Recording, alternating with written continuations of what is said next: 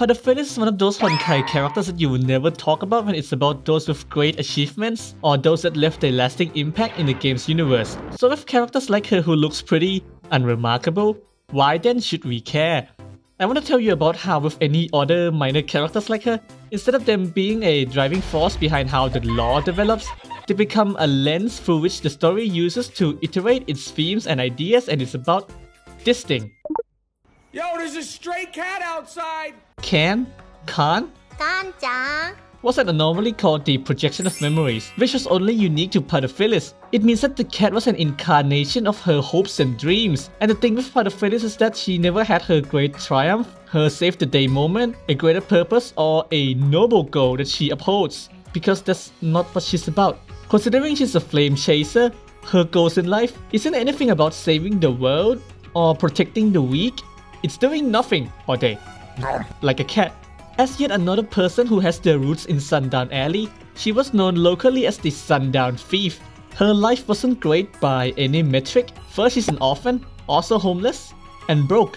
She spent much of her life barely getting by, so her only wish really is just to get a good life for herself, which becomes quite a challenge when there's Honkai around. But as an old saying goes, with crisis comes opportunity, and getting an opportunity, she will. And here lies the wackiest backstory for a Flamechaser.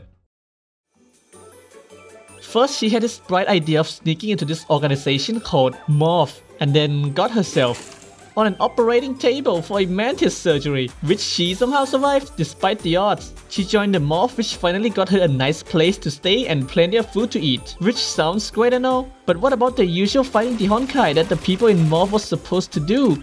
Well, she didn't need to do any of that, because despite getting a mantis surgery which was supposed to make you into some kind of super soldier, she instead remains as harmless as an elemental Valkyrie fighting the Kallen boss. So at the end of the day, she really just became a cat girl for food and water. And if Elon presenting his genetically modified cat girl project to his investors has made me realize anything, is that this is fucking useless. What you're seeing is advanced warfare. Like, you cannot make this up. How can a person be this lucky?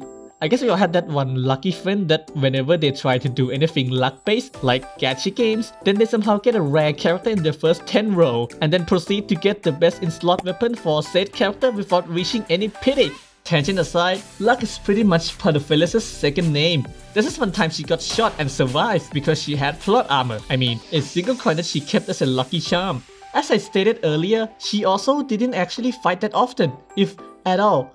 Instead, she's relegated to logistics and infiltrations. She was sent on a mission to bust into a facility to steal a box of goodies, which would have been really difficult. But little did Commando that she already stole it when she was scoping out the place earlier, so... Everyone back to the base, partner. With immense luck, Pardo mostly got out of most disasters scot-free, but it doesn't mean that they wouldn't affect her. For example, she missed the Hershey of Binding because she got food poisoning and slept through the whole thing, and finding out about what happened afterward wouldn't be great for anyone's mental well-being. And with 13 mantises, including her, being brought together to form a team, she still did not need to fight, lounging around, which is where we finally get back to the cat.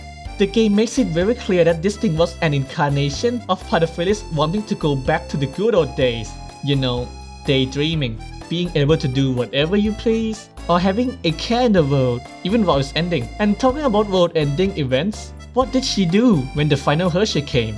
She actually decided to go with the rest to the moon, and when you read about how the Hershey murdered 2 of them less than 5 minutes into the battle, you can probably guess who would have been included in those fallen 2.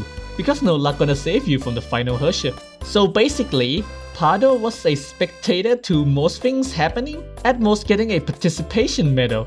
But this doesn't mean she wasn't affected any less by these things. She was devastated when she missed Sakura dying after trying to rescue her sister turned Hershey. She wondered if she would have made the difference if it was her that did it.